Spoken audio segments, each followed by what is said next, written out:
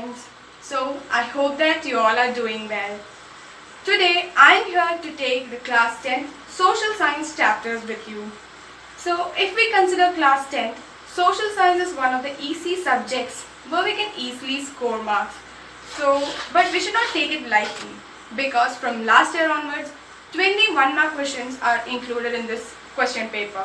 So it's very important to read the textbook line by line. Today I am here to discuss the first chapter of geography, that is resources and development. It's a very simple chapter, but this chapter is broadly divided into 5 subtopics. Let's look into that. The first one is resources.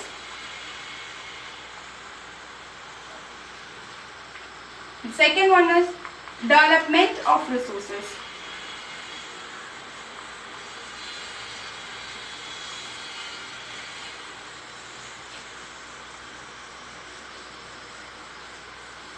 The third one is resource planning. Resource planning.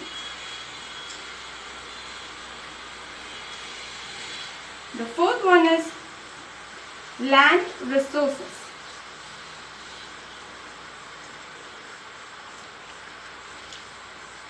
And the last one is soil as a resource. In this fifth subtopic, that is soil as a resource, there is a map included, and this is the first map of geography lesson. In this session, that is our first session, I am taking the first subtopic, that is resources.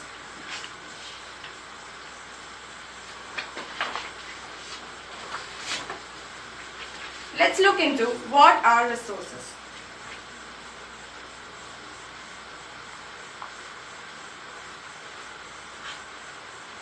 So, resources is anything that is available in the environment which can be used to satisfy our needs. That is, anything available in our environment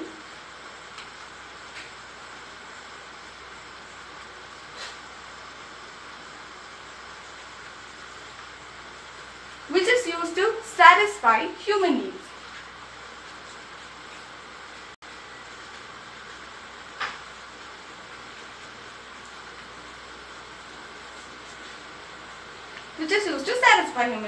So this chalk, this blackboard, that is a black chart paper, a paper, anything can be classified as a resources. So for anything which can be classified as a resource, it should be under satisfying 3 conditions. So we'll look into that conditions. They are, it should be technologically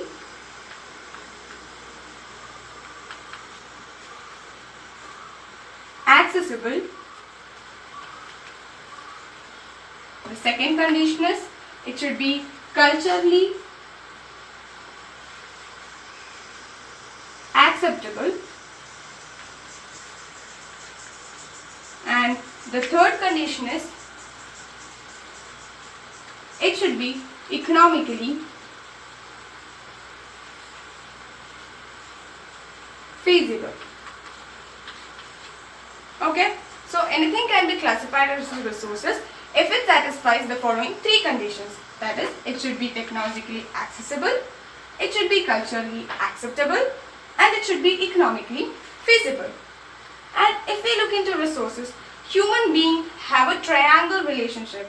That is, human beings have a triangle relationship with technology, with environment, and with institution.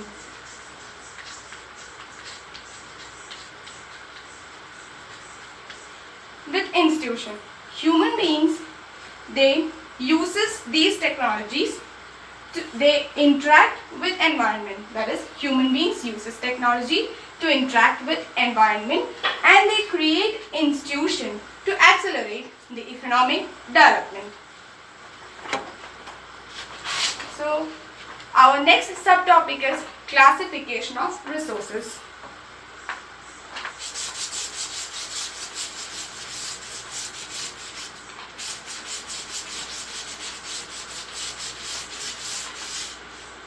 Next we look into the classification of resources.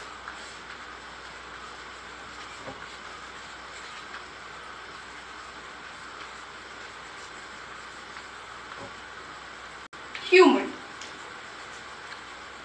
Okay, and this natural is further classified as renewable and non-renewable. Renewable and non-renewable. The renewable is further classified as continuous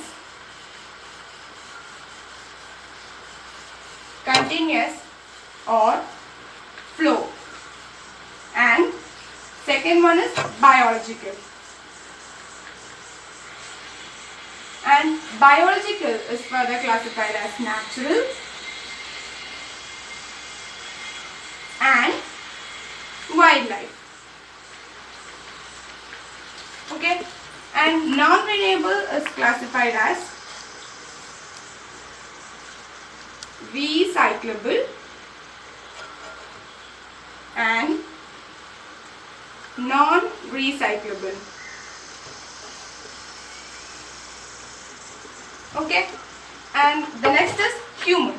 Human resources are classified as structure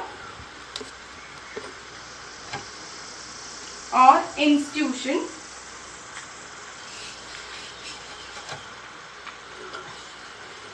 and quality and quantity. If the board is not clearly visible, I will explain once more. That is, resources are classified as natural and human. Natural is further classified as renewable and non-renewable, and renewable is further classified as continuous or flow, and biological. Biological is again further classified as natural, wildlife, and non-renewable are classified as recyclable and non-recyclable, and human resources are classified as structure and institution, and quality and quality. That is quantity and quality. Okay. And now we look into the last portion. We look into the last portion of the first subtopic, that is resources.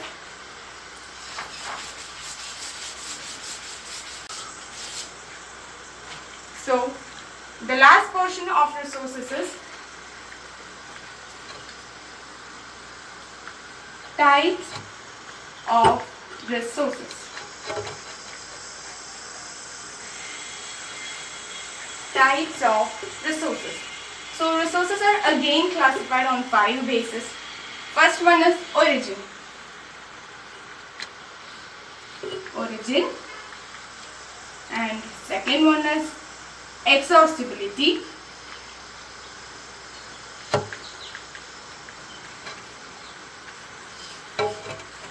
Third one is ownership. And the last one is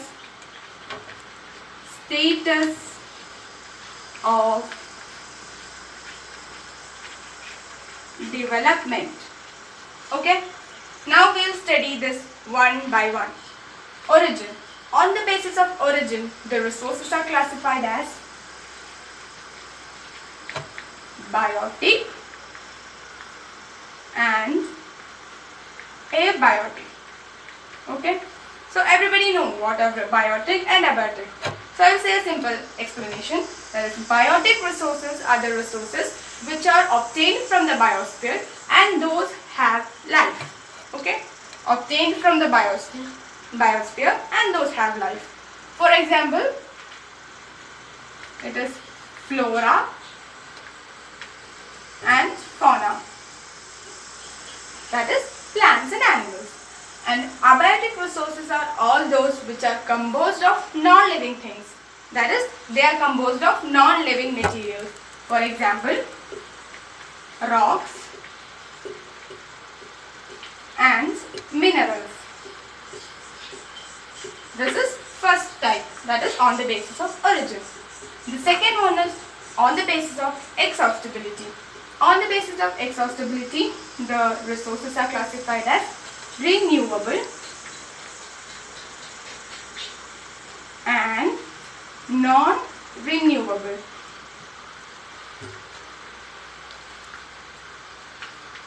So, renewable resources are also called replenishable and non-renewable resources are called non-replenishable. Renewable resources are those resources which can be renewed, reproduced through physical, chemical or mechanical processes. For example, water, they can be recycled or reproduced. And non-renewable resources are all those resources which cannot be renewed or reproduced through physical, chemical or mechanical processes. That is, they get exhausted with our use. For example, fossil fuels.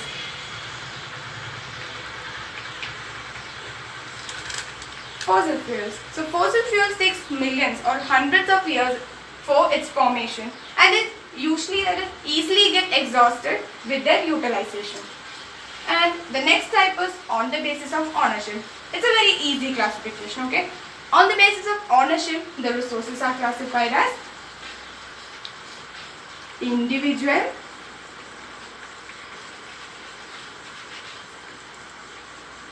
community,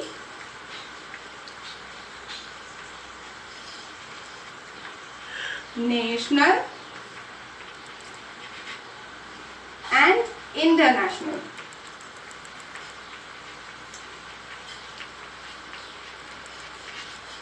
So, individual resources. Individual resources are the resources which are owned by individual people.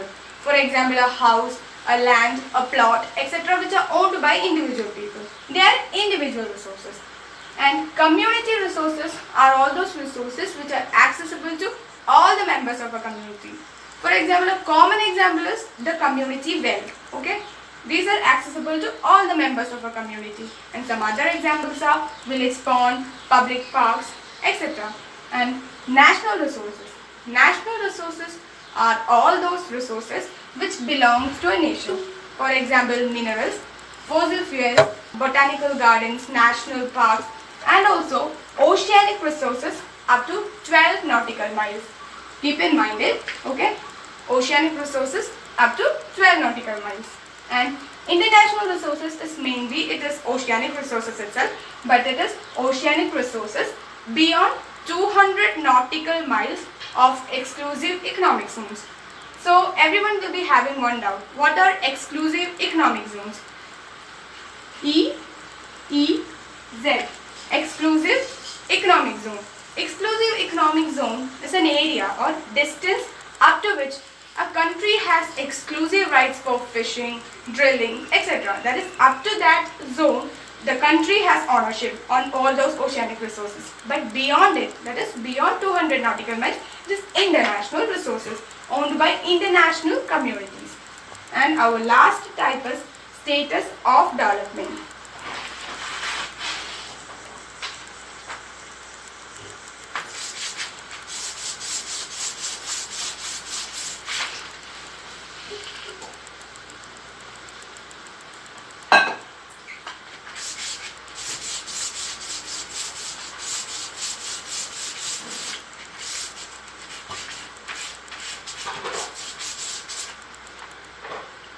Status of development.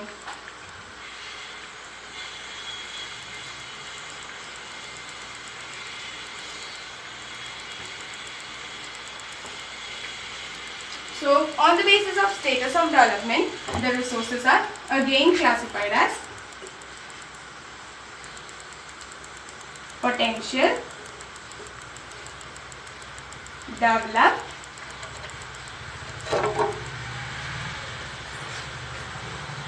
stock and reserves. Okay, potential, developed, stock and reserves. So what are potential resources?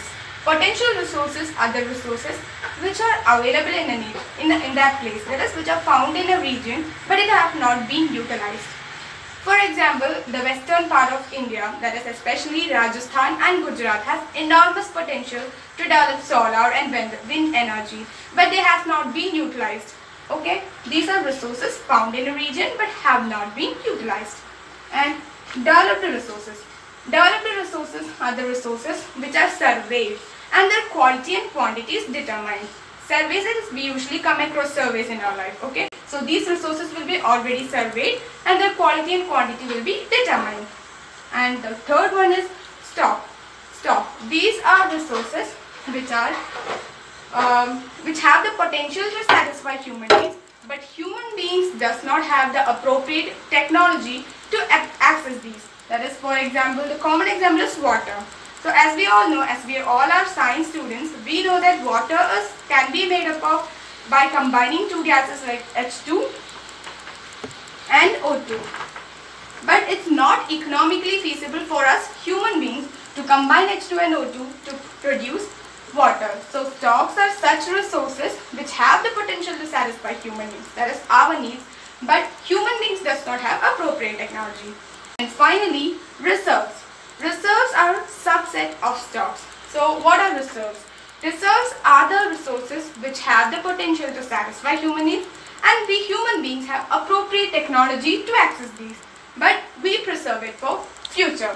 If we take an example, the water resources are used for power generation. As we all know, water resources are used for power generation, but it's used to a limited extent nowadays because we protect it for our future generation, a kind of sustainable development. So this comes under our first subtopic, that is resources.